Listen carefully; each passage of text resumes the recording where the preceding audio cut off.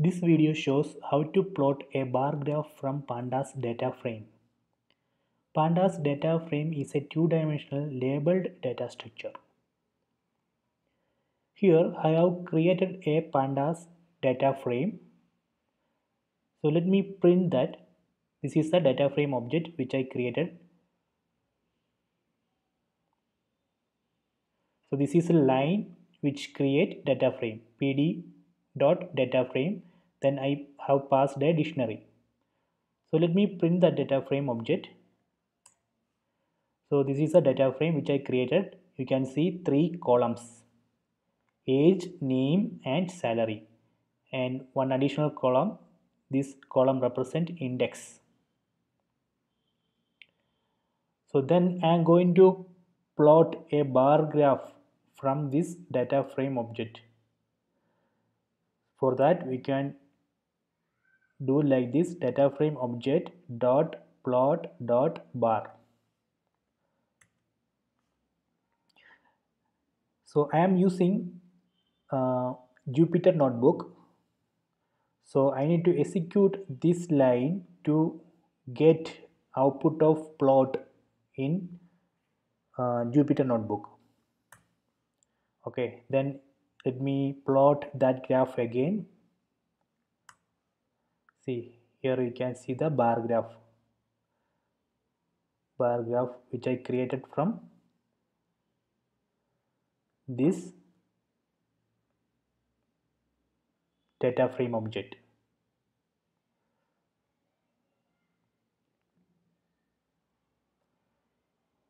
So if you want to change the size of this graph,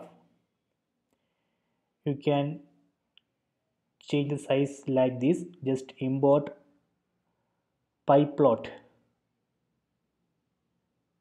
from matplotlib, then pyplot.rc params figure.fixsize is equal to, here you can specify the size. So let me execute these lines. Okay, then create that graph again. See, now you can see the size of the graph has changed.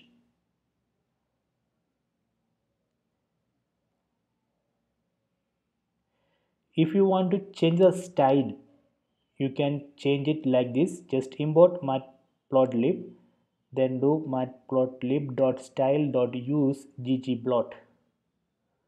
Let me execute that line, then create that graph, recreate the graph. See, now style has changed.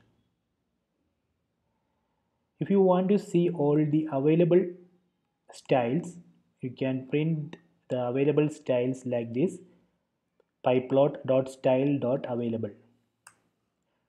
So these are the available styles.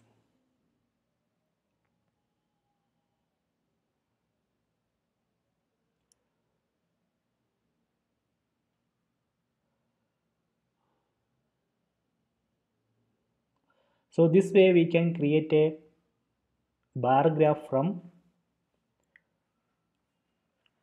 Pandas data frame. When you create a bar graph, you can also mention the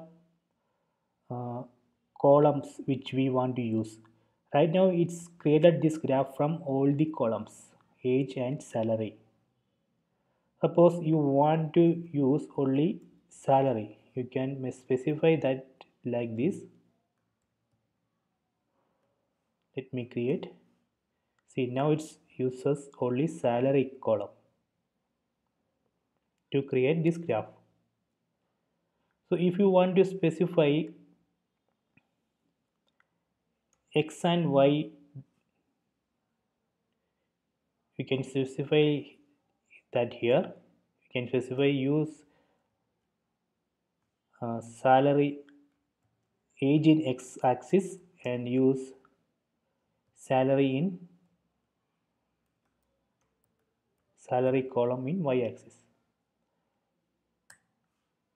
See, now you can see age here in x direction, and in y direction you can see the salary.